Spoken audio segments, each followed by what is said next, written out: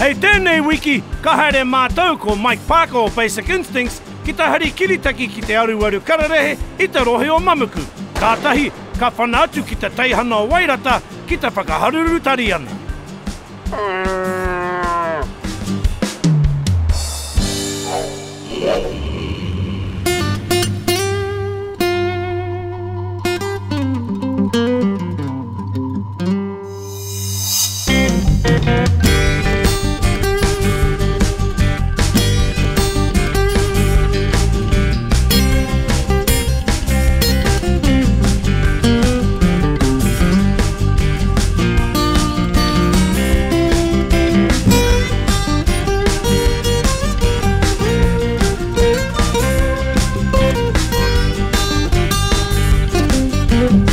Hunting Aotearoa.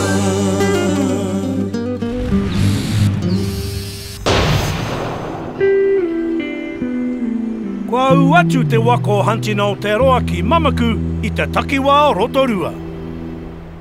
Morena whānau.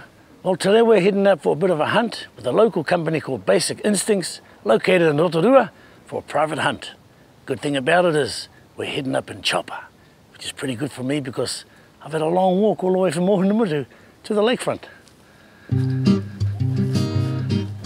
Good morning. Good morning. Welcome to Volcanic Air Safaris. Deborah, is it? Yes, that's right. Howie. I'm here for a bit of a hunt with a couple of punters. Oh, excellent. These are your people here. Paul and Megan. Hi, Howie. Good to meet you. G'day, mate. Today? Hi, good to meet you. Great, and your helicopter's ready. Right, we're out of here. See you later. Have a nice time. Thank you very much. See ya. He hari tau hau ki te aruaru kararehe me te hiika te pūtake o te kamupene Basic Instincts o Rotorua.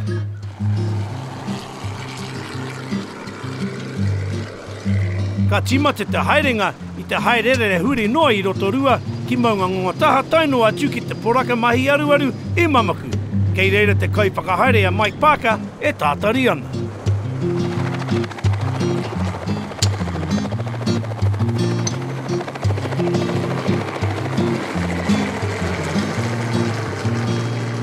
Have a nice flight in? Bit bumpy. Bit bumpy? Yeah. Beautiful day, look at that. Rain's coming this afternoon, so we're going to get out and do a bit early this morning and see what happens. What are we doing first up? First of all, when they finish their cuppa there, they'll go with Richard. And our clients there from Ireland and Megan there from Canada. We'll get a pig before the rain comes, and then we'll go have lunch, and we'll get into a fallow deer this afternoon. Megan's going to carry the pig out? She's going to bring the pig today. Yeah, look at that. Oh, there she goes. First experience, new experience for them, so it's going to be great. Kei a Basic Instincts, te mana whakahaere o tēnei poraka whenua katoa. Kua hau maru te aruaru kararehe I konei. Done a bit of hunting over the years, eh, mate? Oh yeah, since I was a boy. Yep. Not too long ago. 30 odd years, I suppose. Well, I've got the rifle, mate. I must be doing the shooting, and that must mean you're doing the carrying. Yeah, oh, we've got plenty of carriers here, these two behind us. Might have to stick my pig on Megan's shoulders and she can take that photo back to Canada. Do you reckon? Oh, I'd say she'd be able to carry a pig, no trouble. Me kōrero tātou ki te airehi. I understand you've done a bit of military work back home, mate? Yeah, that's right. Spent 4 years in the British Army, mainly based in Northern Ireland. Counteracting the terrorism there, so that was good fun. Yeah? Yeah. Tell us a bit more about that, mate. Ah, different work. Well, I spent a year at Sandhurst doing my officer training, and then I spent 4 months in Brecon in Wales doing the infantry battle course, and then headed over to Northern Ireland, basically fight the riots that were going on there, patrol the borders, keep the troublemakers out of Northern Ireland. What about the old pig hunting? No, not much pig hunting. First time, mate? Mainly terrorist hunting I've done, but yeah, it's the first time pig hunting. It's quite interesting. Well, the good thing about it, mate, is this type of hunting, no one shoots back at you. Well, that's true, yeah. What about your lovely lady, mate? Yeah, she's pretty keen on hunting. Her dad's done quite a lot back in Canada, so yeah, the pig hunting will be interesting. And if we catch something, we'll put a bit of blood on your face, just take your clothes off and do our mighty haka, mate. Yeah, I'm looking forward to getting into that, actually. Show me the way. I'll teach you that, because I've actually tried the bloody Irish river dance. Oh, have you? Yeah, almost drowned. Me kōrero katakata, ka tika. Kai hea taua pūrari poaka.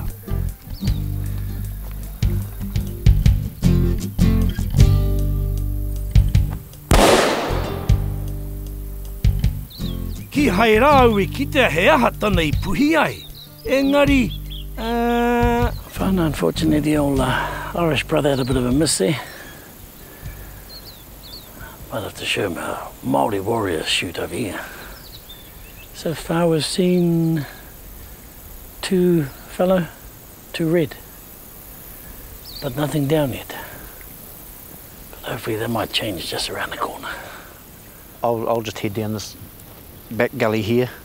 Hopefully anything in that gully will drift up and I'll get a decent crack at it. So it's probably our best shot, I think. oh wareake anō, kia kahara e hoa. Ia mātou e tātari ana, ka whakaohorere mai e paura he tia. Ka pai.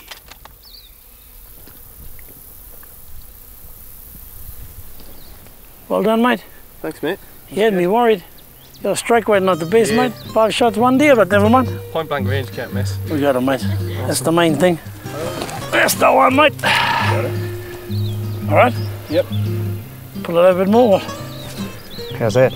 Looking good. Yeah. Nice and warm. You got him? I got him. Ka pai taua whakangau puaka I huri hei whakaaru tia. Ka rawe. Congratulations, mate. Your first deer, eh? Cheers, mate. Choice, mate. Hope it's not your last. Yeah, hopefully not. Do it again. Give my regards to all my Irish relations back over there. Thanks so Sure. much. Thanks, Thank you, mate. Meg. I roto I tēnei wahanga o Hunting Aotearoa, ka haria tātou e Basic Instincts ki Wairata I te rohe o Waioeka. Ka tai pai atu mai I Rotorua, ko te wātu takitaki tēnei.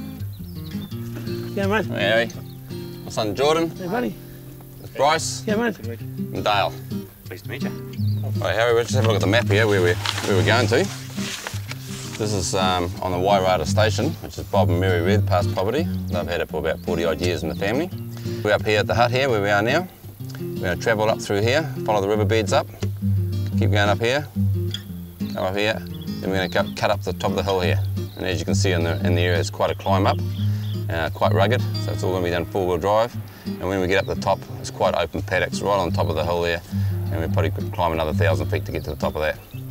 Bob, the owner, was saying that he was hearing a stag roaring up the back and out through here. This morning it was quite foggy up here, a lot colder, so things are starting to happen. What are we after? We're going to have a look. Big reds, mate, big reds. Sounds like a plan, mate. I'll follow you. We'll go and do it, eh? Yep. E rita ana tēnei puraka o Wairata ki tō mamuku. He puraka whenua motuhake e noho haumaru ana ki o rātou kiritaki.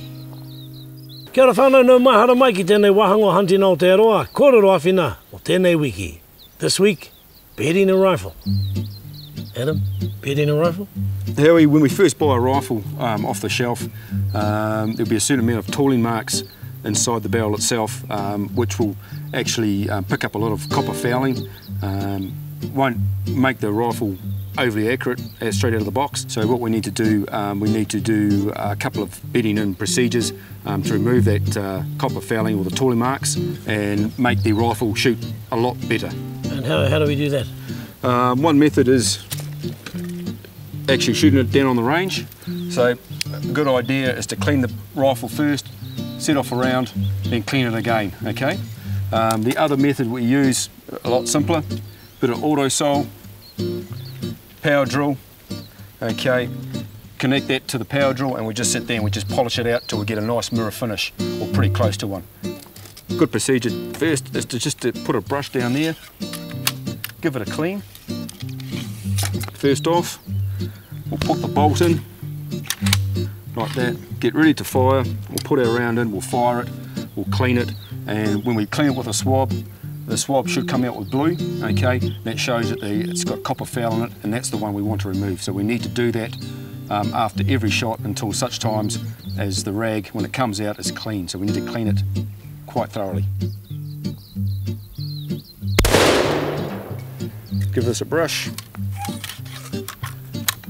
Clean it out. Got our swab. Okay, we'll just put that on like this. Our copper solvent. Put some of that on the swab, like that. And eventually, we'll start getting a blue mark coming on our patch.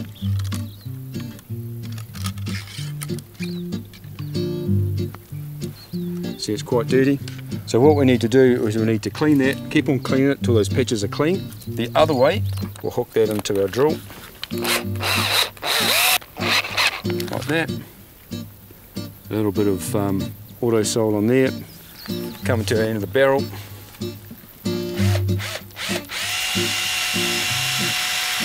And we just right down the end. We just keep on doing this, all right, till the same results happen. You see all the dirt, we keep on doing it so all the dirt comes off. Make sure the barrel's nice and clean, of course, when we can do this, and just keep on polishing the barrel up with autosol. It's as simple as that. Choice, mate. And any difference between a stainless and another barrel? Yeah, well, the stainless is a higher chromium, has a higher chromium content, so it's a lot harder to seat in. So you probably need to do the process a lot longer than if you were using a blued barrel. Okay, the blued barrel is not as hard and will actually bed in a lot quicker than a stainless barrel. Choice, mate. So there you have it, whānau. A bit of extra gun maintenance just to make your next shot a bit more accurate out on the hunt. Nō reira, koe te kōrero awhina. Tēnei wiki. Kia ora. Kei te teihana o Wairata anō tātou I te rohe o Waioeka. Neke atu I te 5 mano eka te rahi o tēnei whenua. Hei tia whero, hei tia whello, he puaka anō hoki ngā kararehe o runga. I tēnei rā, he punua tia hei kai te whainga.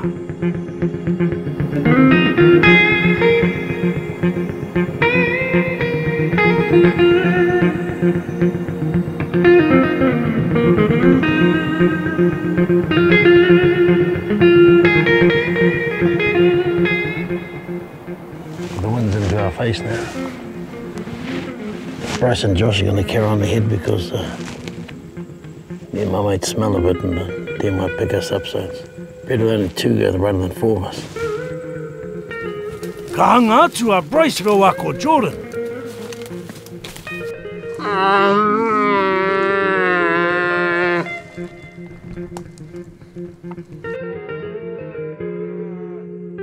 Ara, te whakohoki.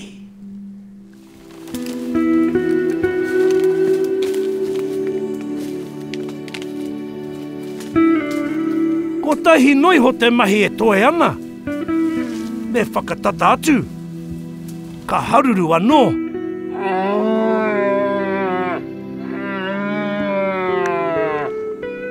Ka whakarongo. Ah ha ha!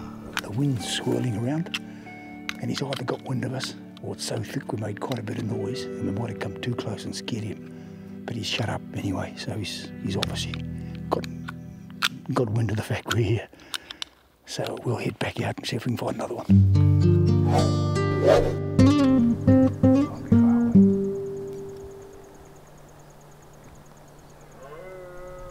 Ki taku ronga he mea nui kei rarora. E ai ki te rongo kei te whakapiri mai.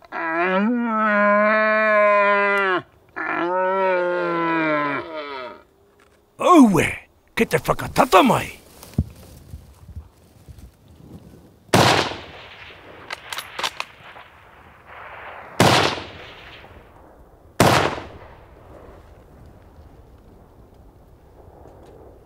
What the heck were those first 2 shots? Nā wairā ka waimari e, ko te mea nui I maui a koe tāku e pepehe ana. Ka pai Bryce, he pai tonu mo te barbecue. So there he is. Allows you a little 4-pointer, but never mind. He's a stag, eh? Well, Howie got stuck on the kai back there and feeding his face. So seeing he's the biggest and strongest, we better go and get him, eh? And see if he can lug him out for us. There's quite a big climb back up there. I reckon Howie's the man for the job. Pissy bit off his guts. They piss all over themselves and it stinks to hell. I'll just cut all that off and we can make a pico out of them, put them on our back, and we won't get that stink all over us. And the reason why they piss all over them? Oh, they get horny, you know, and they flick their old penis out and piss all over the place. They love it. That's what the rut's all about. Making yourself smell as good as you can for the girls. I'm not sure the girls are impressed, but the boys think it's good, so. I hope you realise you disturbed me and my mate's afternoon tea session. Yeah, no, I'm sorry about that. Couldn't you guys hear it roaring? No, I couldn't hear nothing, mate. We walked to the top of the hill and suddenly he was right here, eh? To start off, we thought he was over on that face over there. Yeah. And then when we walked down the bush, no, I could tell he was just here. So we just sat there and gave him a bell and he ran straight up to us. You could have brought him to the top of the hill, mate. Yeah, I should have. Backtracked. Not a bad little fellow anyway, is he? Yeah, the 2-year-old. Easiest to shoot at that age because they're pretty dumb and horny and do silly things. Ai, he rite tonu ki etahi tāngata. You right, Harry? Yeah, right. Is that a view?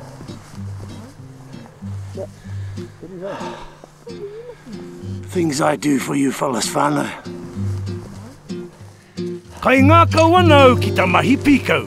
He miti moto. He puke teitei anō. He pai ake nei hiwi ki ngā mihi ni whakakorikori tinana I runga I ngā pānui pouaka whakaata. Up early this morning, whānau. So bloody early, I forgot my rifle. That's gonna cost me a box. But once again, I'm back on carrying duties.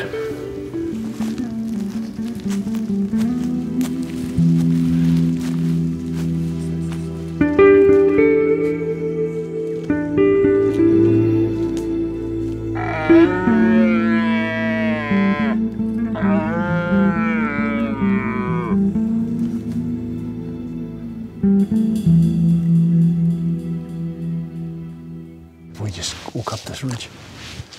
Ka piki hiwi anō mātou. Mā rake ana te titiro watu. Mā he ana ki te tuku karangatia. They must just roar at night, I think, eh? Yeah, they usually do night and morning, evenings and mornings. But they were here last night, but they might have got a whiff of us. And all moved out. What do you think of the young fella coming out? All good, eh? Yeah, no, it's good to teach them the safety and how to hunt properly. And I had a great childhood hunting when I was a kid, and I reckon every kid should be given the chance. Ai, te ātāhua hoki o tēnei wāhi.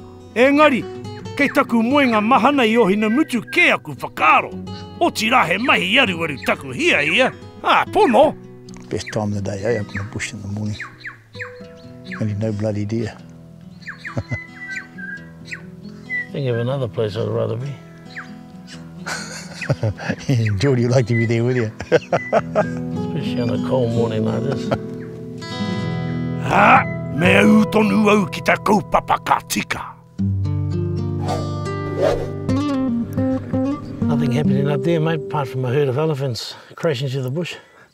Oh, we'll take you for a wander down my side, mate. There's a little bit of roaring this morning, so I think if we get underway before the sun gets too high, could be in. Sounds good, bro.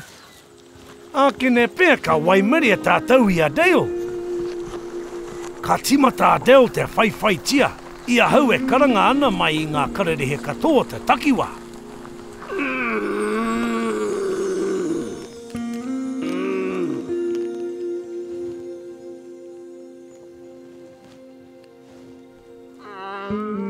Tā waira, ka kitea tētahi. Yeah, roaring just around the corner.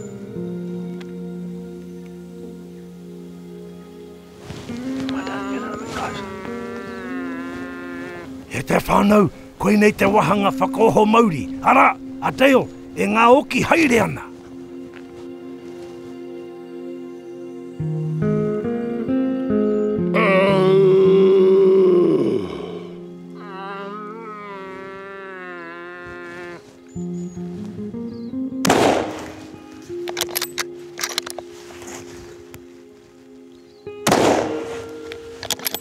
Kua hua tātou?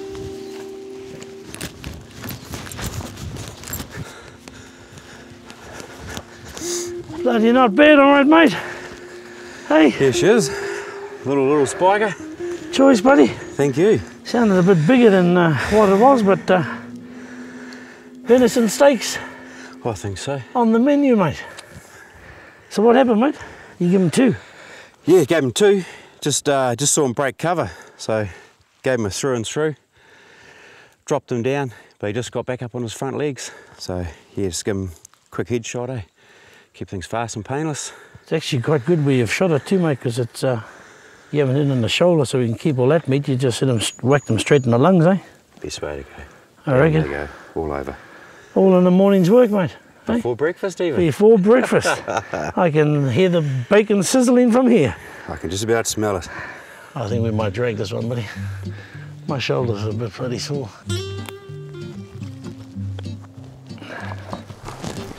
What's the biggest thing you like about hunting, mate? Definitely the outdoors, the fresh air, bit of meat for the freezer and friends. It's a good way to reset yourself after a hard week, and I'm yet to meet a bad bugger. So it's all the bases covered. The social side, you get something to eat, get your hands dirty, bit of exercise, which always goes down well. I mean, who got you started? An old school teacher, believe it or not. Is that right? Yep. Many years ago, he used to cane me and keep me after school, and then we went our own ways when they asked me to leave. And it was a few years later we bumped into each other again.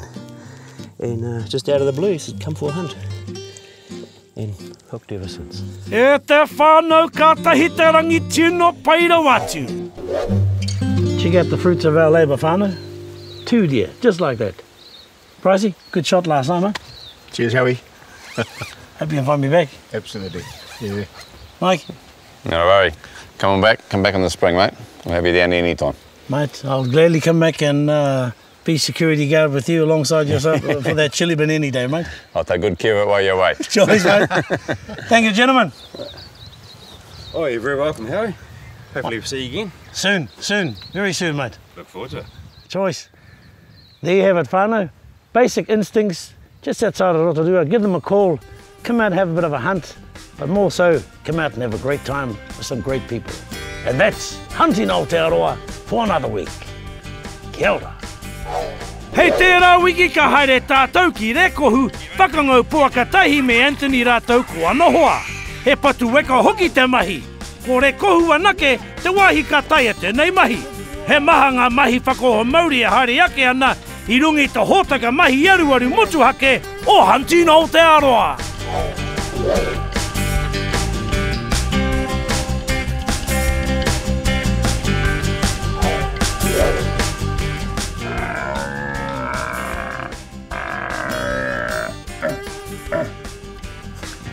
Tell you what, mate, you'd fly into Ngā Tipiki a couple of the group with a roll like that. Out of here. Sorry, Cats.